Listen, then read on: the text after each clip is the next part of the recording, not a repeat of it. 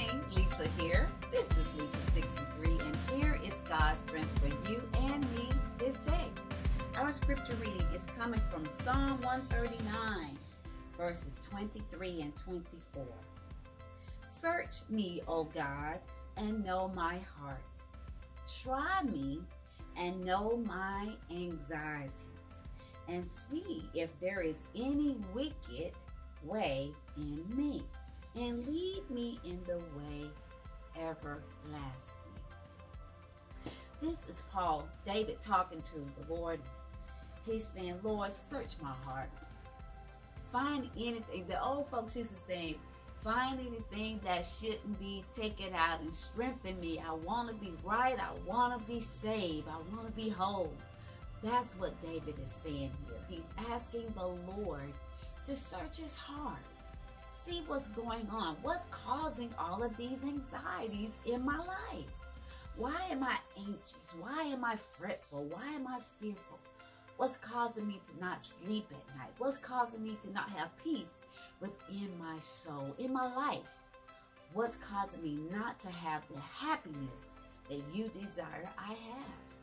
He's saying to the Lord, allow your Holy Spirit to just have open heart surgery with me and see what needs to be fixed. And then I will in turn release all of that to you. Trust me, I know what it's like to not have peace. I know what it's like to have anxiety in my heart. I know what it's like to have malice in my heart as well. But when you surrender yourself to the Lord and you say, Holy Spirit, have your way in me. Try me and see if I'm willing to release it all to you. Today's strength. Don't let the issues of other people cause your heart to feel a way God did not design it to feel. Do not let the issues of other people control the way your heart feels. It's easier said than done, but I believe this.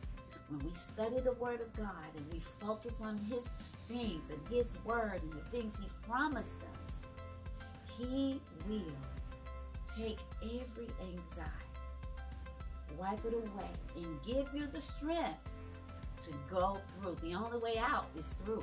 The only way out is through, because if you back up, well, sometimes you can back up and turn another way, but you may run into the same obstacle.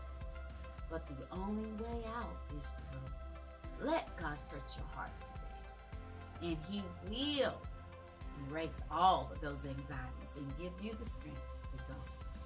This has been Lisa with Lisa 63. You go make it a wonderful day, and I will see you tomorrow morning. Be blessed.